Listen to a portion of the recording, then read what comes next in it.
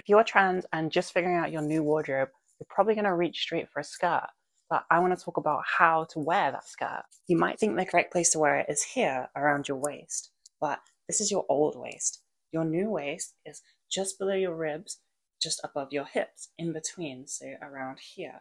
And if we move the skirt up to where it should be, you can see that it's a completely different dynamic. It changes the shape of the outfit and of your body.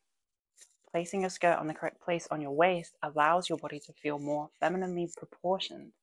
So you have longer legs and a smaller torso.